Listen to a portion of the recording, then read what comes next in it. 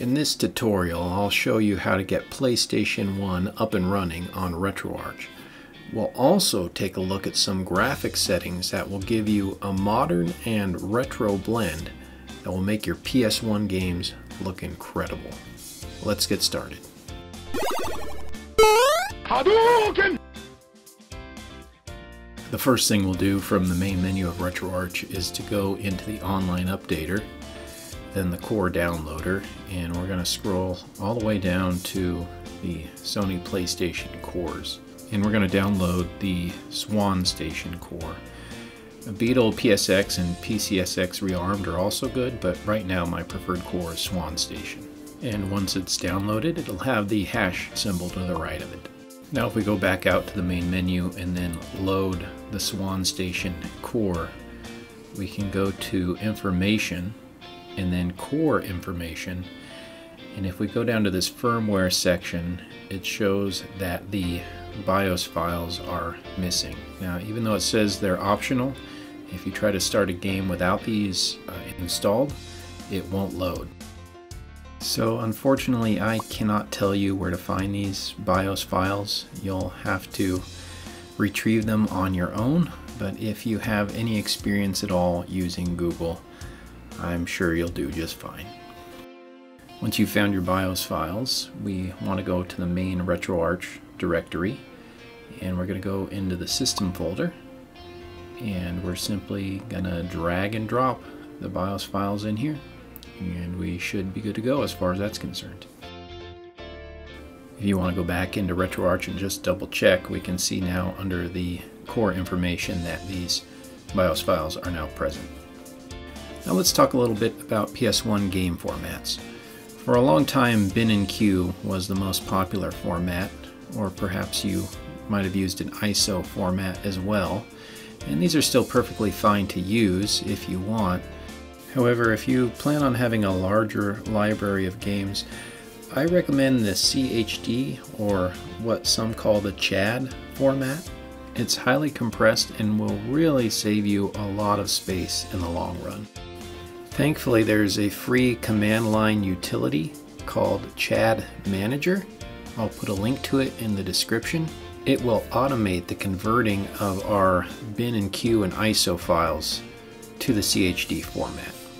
And it's very easy to use. We just unzip the contents of the CHAD Manager zip file to a folder anywhere you prefer, even on your desktop. And then we just copy our bin and queue or ISO files over to that same folder and run this queue or GDI or ISO to CHD batch file.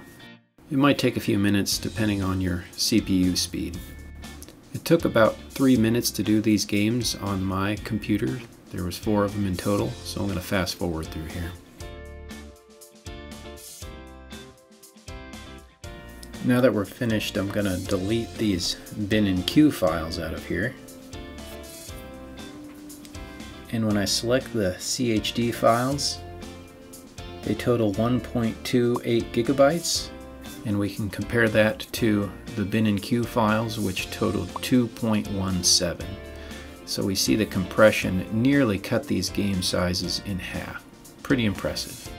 So at this point, with our core, our BIOS, and our games loaded into RetroArch, we can simply go in, select PlayStation, and run a game. Now there's really nothing else you need to do if you just want to play your library of PlayStation games, but I'm going to take you a step further here and show you how you can make your PlayStation games look pretty awesome. So in a previous video I went over how to use the Mega Bezel Shader Pack by HyperSpaceMadness, and we're also going to be using shaders by a developer named Duimon. I believe that's how it's pronounced. If I'm butchering that, I apologize. But either way, these are awesome shaders, and there's going to be some links in the description below with more information about them. But please watch that previous video. We're going to be making use of those. After you've installed the Mega Bezel Pack and the Duimon shaders, in RetroArch with a PlayStation 1 game running, go into the quick menu, then down to Shaders. We'll turn Shaders on, and then we'll load. We'll go into the Mega Bezel Packs folder, the Duimon Mega Bezel, and then to the presets. And there's 3 folders in here for Advanced, Light, and Standard. I'm going to use Advanced, but if you find that it bogs down your system, go ahead and choose one of the other folder presets. Here in the Advanced now, we're going to go down to the PlayStation or Sony PlayStation folder, and I'm going to load this second shader in the list. There's others here you can choose from, see if there's one you like best, but this second one is the one I prefer. And it might take a few seconds to load, so be patient with it. And after the shader is loaded, I'm going to go down here to Save, and then Save a Core preset so that this particular shader loads with every PlayStation 1 game. So now we can go back out to the quick menu and then resume, and you can see the results already look amazing, but let's make it look even better. Now back in the quick menu, we want to scroll down to the core options, and we're going to go into the enhancement settings. Set the internal resolution to 3x. Now you can try to go higher than this, but on my video card, which is a GTX 1060, it actually crashes. It doesn't have enough power to handle higher resolutions. If you find that you're crashing even on 3x, you might need to drop it back down to 1x. Now we're going to go all the way down to PGXP geometry correction and turn it on. Now thankfully there's descriptions for each of these options if you want to know what they do. But the next 2 options under that are going to turn on by default, and then we can leave all the others at off except for the PGXP vertex cache. We want to turn that on.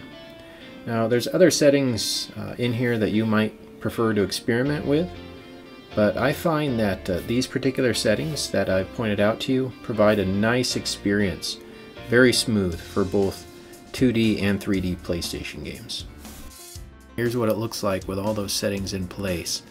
This image is just so clean. I love it.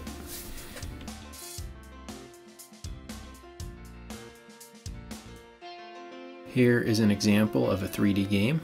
This is with no graphic enhancements whatsoever and at 1x internal resolution. Here is no graphical enhancements except for the Duimon Mega Bezel Shader. And here is the shader plus the core options graphic enhancements.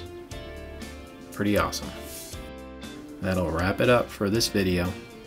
Until next time, happy gaming, my friends.